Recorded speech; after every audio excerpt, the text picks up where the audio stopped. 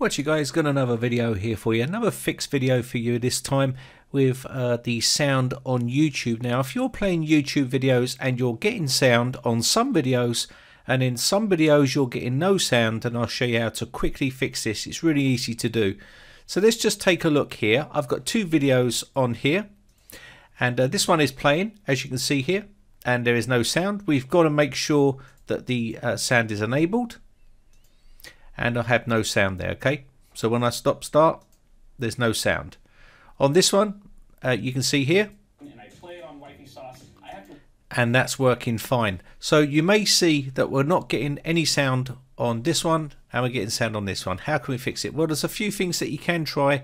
Try downloading the latest browser for yourself, which is Chrome or something like that. Try it on another browser and see if that fixes it.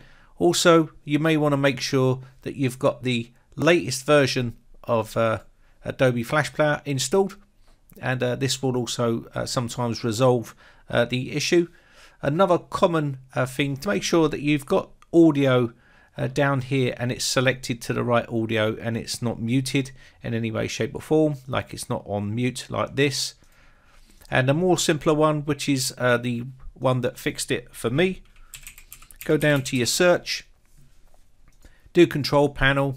Inside here, look for your audio. In this case, mine is a Realtek HD audio manager. You don't want the sound, okay? This is what you want over here. So go inside here, and as you see this here, if I push this, you can see it's on 7.1 speakers.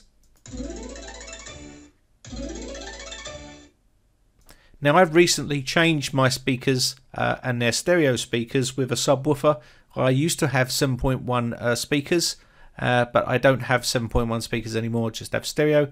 And as you can see here, we're only getting sound out of these. Now if I just change this to stereo, simple little stereo thing there, and as soon as I go back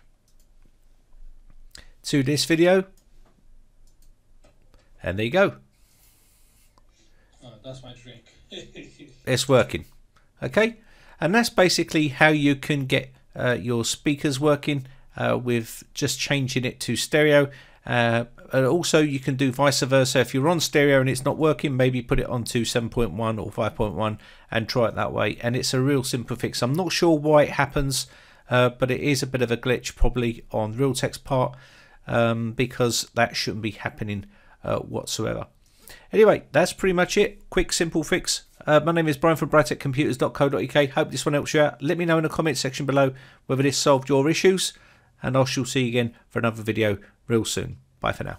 Now, if you haven't subscribed yet, hit the big red subscribe button on my YouTube channel and hit the bell notification button next to that to be notified when we upload new videos.